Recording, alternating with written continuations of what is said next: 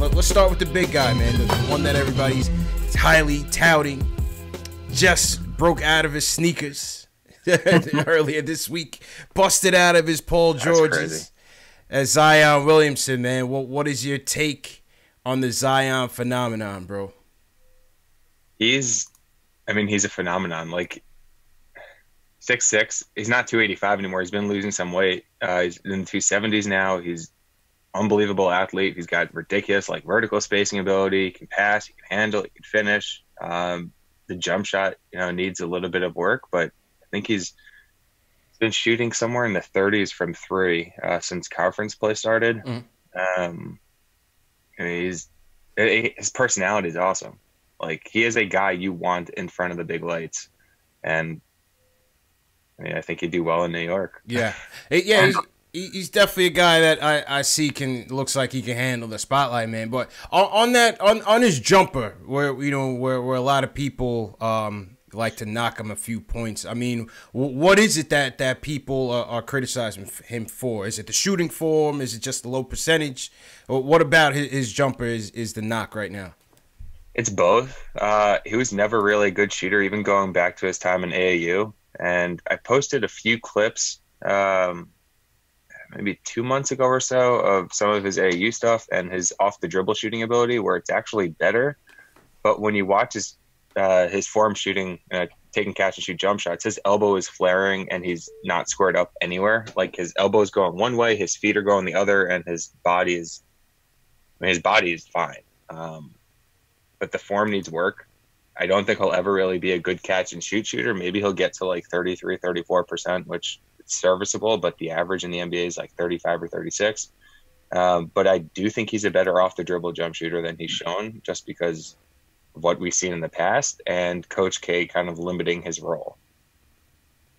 I hear that. What I see in him, what I like even more so than just the way he dominates the game, is his defense, man. What's your take on his defense? Because I feel like he has a good defensive awareness out there. He has a good knack for the ball. What's your take on Zion from a defensive standpoint? Yeah, so on ball, I think he's great when he actually wants to get in the stance. He's a big guy. For him to be able to stay with smaller players, his technique has to be pretty on point, even with his ridiculous athleticism.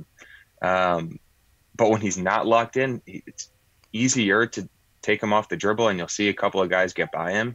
Then off ball, I think his positioning is actually pretty good. People think that he's just that guy who's going to go for steals and blocks, and he'll take a lot of risks. And more often than not, I think he'll get away with it just because his anticipation's great, and his IQ's great. But then there are other times where he's just not doing well at all, and he'll get beat backdoor because he's going for a steal just where he shouldn't be. So I think his defense is definitely overlooked. I think that if you really want to make him into a defensive player of the year candidate in the NBA, which I think he can get there, he has to be drafted and he has to be coached up and basically taught to basically pick and choose when you go for the steal, when you go for the block, and things like that.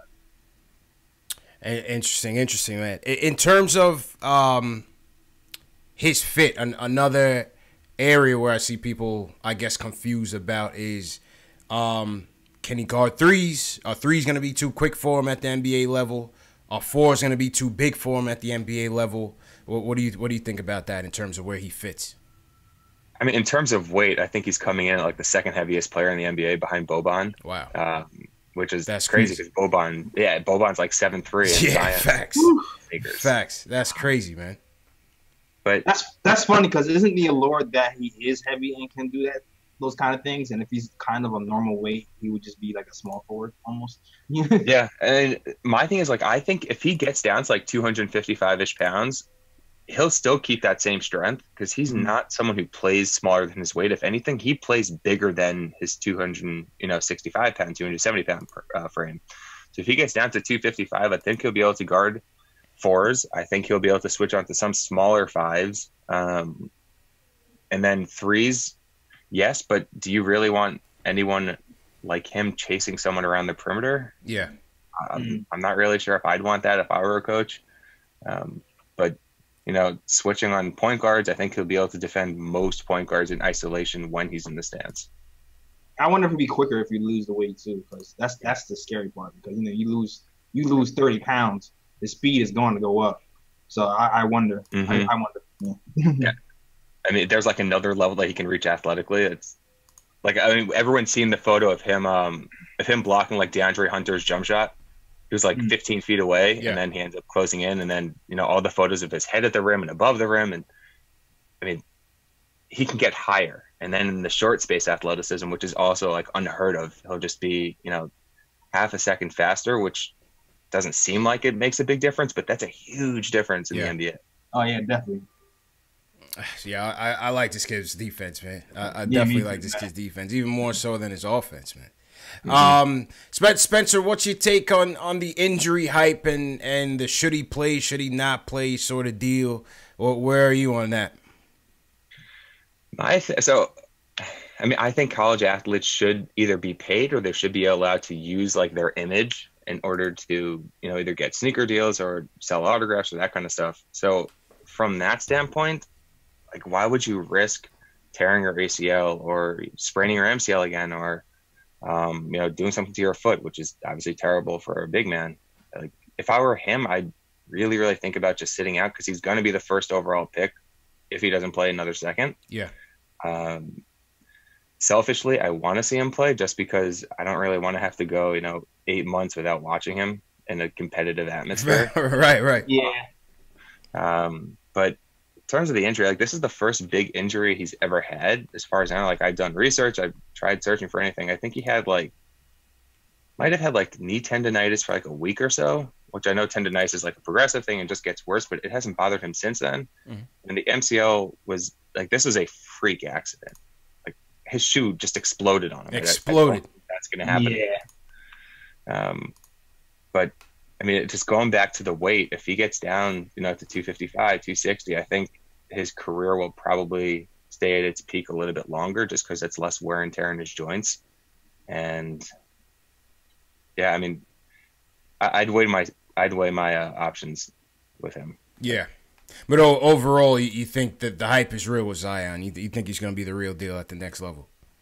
Yeah, I think him and Luka are like the two next guys up. Yeah. Like, I was super high on Luka, and I'm super, super high on Zion also. Like, those guys they're going to be the next guys to take over the NBA. Who do you think was a better prospect? Next question. I haven't seen that, man. It's interesting, man. It's an interesting debate. Tough. Yeah. It's tough. Like, those guys are definitely like the two, like, clear tier 1 guys. Like, right. I'm comfortable building around either of them. They both have very different skill sets. You really can't go wrong either way. Yeah. Interesting, man. We got a lot of star power coming into the league, JLs, that's for sure. Yeah, man. A lot of star power coming into the league. Hopefully, like I said, May 14th. Let's hope for the best, man. Let's hope for the best. Please.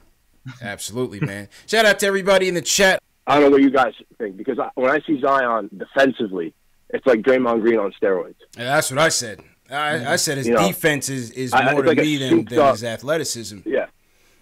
That to me, I'm like, at the very least, he's going to score 15 points by accident, right? Just from getting to the line and easy dunks.